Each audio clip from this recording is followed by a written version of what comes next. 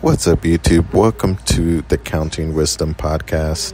I just wanted to give a general podcast for today. Probably just gonna talk about what's on my mind. Obviously, it's gonna be related to God and the Bible. I'll start off with just a bit of encouragement that we still have to keep pushing. Sometimes life can feel hard. It can feel like certain problems we can't overcome. And certain problems I think can make us mad and angry, and we feel, like life isn't worth living. And so, one solution I think is addressing the problem, whether that be with a relationship or with depending on what it is, but also pray about everything. That's what we have to do. That's what we're called to do, is pray about everything. I'm reminded of how Jesus said, go and sin no more. And so that's what, I think our goal should be when trying to improve our life. I don't think life is boils down to just, trying to improve our life all the time. But still, we think about trying to improve our situation, and I think one of the big things is we should still journey to overcome sin. And I think that's a big issue that we have to be faced with. One of the things I think God is teaching us is about love and, of course, righteousness as well. And, teaching us about himself. And so when life gets hard, I think, and going back to, okay, what are my goals in life? Ecclesiastes is a great book. Solomon was expressing some of the hard things that he was dealing with. And, he, gave us that, basic advice of, hey, remember to fear God and keep his commandments. This is what your main purpose is, and our main kind of objective, if you will. That's our goal. And so sometimes when we feel as if, I should be doing more, I should be a CEO of a company, or I should have $1 million in my bank account. I think really coming back to, the guidance of Jesus Christ, because I think a lot of times we don't necessarily want to take Jesus's advice. We want to live life on our own terms, and we want to find out what we can do to have a better life and a great life. And sometimes we try to live for pleasure. Maybe it's sex, or it's drinking or party that, maybe it's money, just trying to make more money, or maybe it's making money without having to work hard. Whatever it may be, I think that we need to remember where we're headed. We're headed to heaven. And I think sometimes, even in suffering, it's not always easy to remember we're going to heaven. In our problems, we can just get so emotional about it. And I think we do have to practice those basic coping skills. And, I especially, marriage is a great topic to kind of draw some resources with that, in our marriage, There are times where we do have to address a problem with our spouse. We shouldn't just try to tough it out. And, I think that there are times where, hey, you need to lovingly express to them, what the problem is. But at the same time, there are other situations where you have to, trust God. You have to pray about the situation, and you have to also push through the day and have a good attitude. And so I think when we're talking about all types of suffering, I think we can really draw the tips from some of those basic solutions in marriage. And so today's podcast is not going to be on any particular subject. I think I just wanted to maybe just stick with kind of an encouraging message, also share a little bit of my journey. When we look at the life of Jesus, we see someone who has a purpose for his life. He created the world, and he also created it to be inhabited. He created and is creating a family for himself. And then he also had a purpose, that he was going to die for the sins of the world.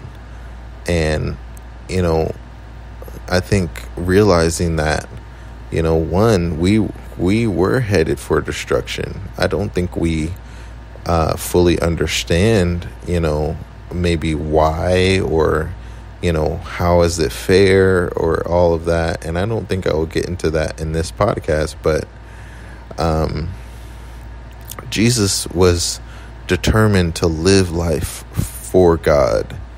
And I think we have to remember to do that, is instead of, pursuing all these other things that I think what the Bible describes as choking the word, making it unfruitful, where, you don't necessarily, want to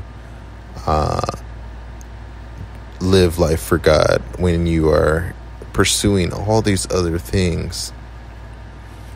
And so, remembering that Jesus lived life for us as an example to really show us, how life should be lived. Yeah, Jesus had times where he sat down and to eat, or, he went to a wedding and made, water into wine. And he also did many good things. Even the book of John, the Gospel of John, tells us that Jesus did many things that weren't even recorded in any of the Gospels. That just makes us wonder, even though we get a taste of, what it probably was like, but still, Jesus lived his life for God, and he lived life with a purpose of, he's one, king of the world, king of every believer, and even non-believers. He's still their king, even though they're under that wrath of God. Jesus showed us the way. He said he is the way, the truth, and the life. I think sometimes we can get upset because, we want to be our own way. We want to do things our own way. And I don't think God is necessarily stopping us from our little pursuits of, maybe you want to play tennis on the weekend. Maybe you want to drive to the big city. Maybe you want to, take a spaceship into space, or walk on the moon, or go to college. I don't think Jesus is stopping us from doing that. But he wants us to be sanctified. He wants us to be holy. He wants us to be righteous while walking on the moon, while going to college, while looking to get married, while, playing with your kids. He wants you to be in right relationship with him and really build that foundation for, all the other things that life is going to be like. When you think about it, we're only at the beginning of our eternity. God has lived for an eternity, and he still has an eternity more to live. But yet, we see that life has changed. God, we're not told that, God had people or even angels before. We still wonder what God's eternity past has looked like. But yet we know there has been change, and that, we haven't existed before. And so if God does all of this that he is doing, in this part of eternity of his existence, there's so many more big things that I think we can at least expect God to do in eternity future. But we still have to have that foundation of loving people. We can't be going around killing people or being sexually immoral or lying or stealing. That's not a society that God wants to have for all of eternity. And so remembering where we're headed to, I think, can help us, and of course, like I've already mentioned, praying about our suffering. That's the same thing the book of James talked about is, pray when you're going through suffering. And then I think one of the things that I don't always mention is praising God. The book of James mentions that we should praise God when we're happy. And we have to give God the glory. We have to give him the praise because of who he is. God is not a man, and he's not like us. Even though he created us, he's saying, I think when he says he's not a man, meaning that, even though we're made in his image, he is not like us. Even though, when God appeared to Moses, he had a back. At least Moses saw God's back.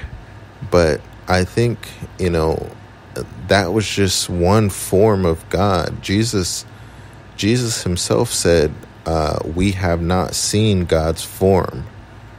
And so there's a lot to really unravel with God that I think we're still going to have questions as we get into old age. You may already be in old age listening to this, but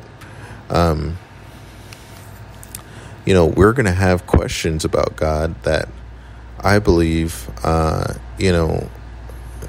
going to have answers to.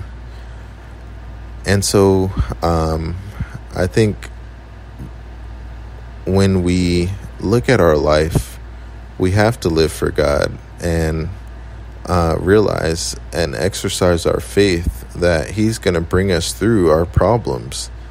Now, it may not necessarily be in your timing. I know I went through something, that, it was almost about a year until I actually saw that breakthrough. I do remember, kind of towards the end of the year, I think I had a little bit more faith, and I think I saw more evidence of God's work, but still some things take, time, and then other things, it may not necessarily take a whole bunch of time, I know when I wanted a car, it took some time for me to buy my car. Now, I had a car but once before, But I think, amongst all the different memories, I think one of the memories is that the car, eventually stopped working, and, I was, borrowing my parents' car, and so anyway, some things take a while. And so, we can still, though, expect God to give us answers. The prophets talk about how, they can bring up criticisms about how sometimes the way we are living is not necessarily in God's will. The prophets teach us, hey, you need to turn from evil and, do good.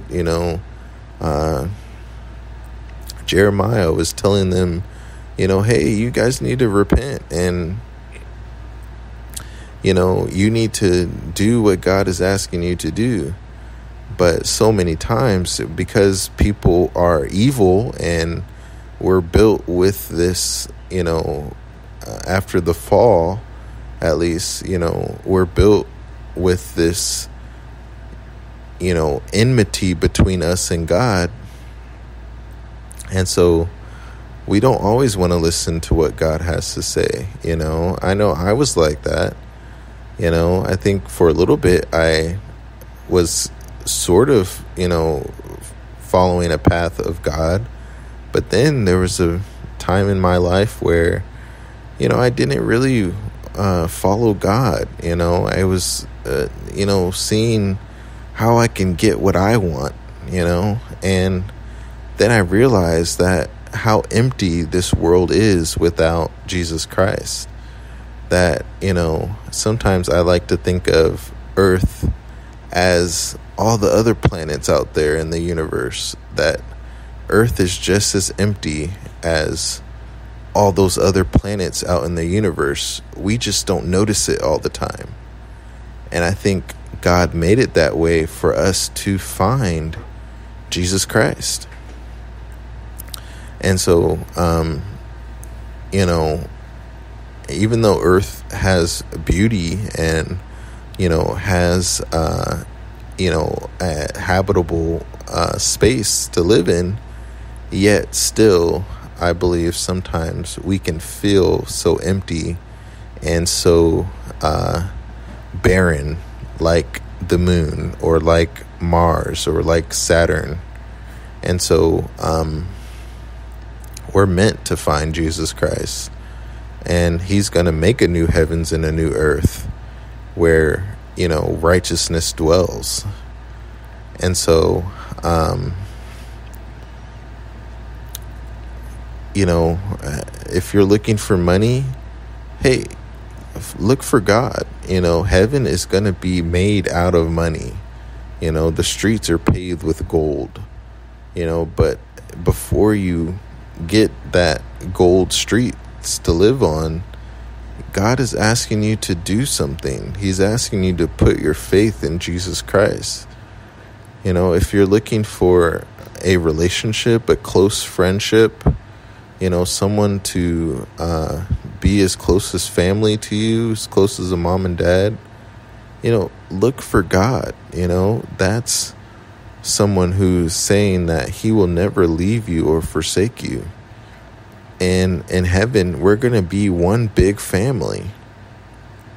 And that's something that we have to remember,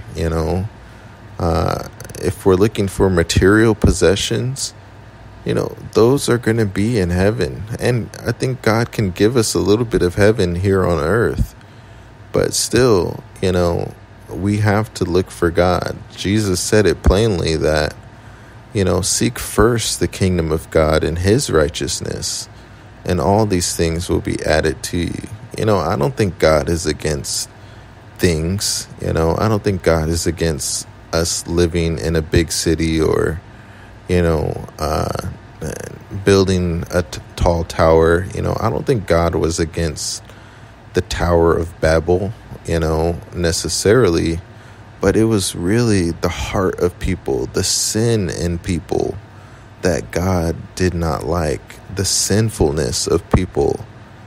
And sometimes we want our cake and eat it too. And we have to realize that, the truth of the matter is that is not reality. No matter how much we want to push our own reality into life, there is a bigger reality that takes precedence over what we want to do. It takes precedence over what we make our life out to be. And so,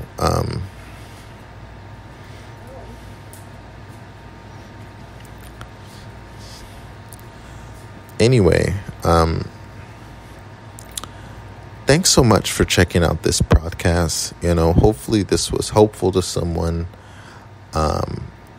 I think that, we all have to go through different challenges. The Bible talks about suffering. But hey, remember that, people suffer even outside of Jesus Christ. People go through challenges outside of Jesus Christ. So choosing to reject Jesus is not going to make problems go away.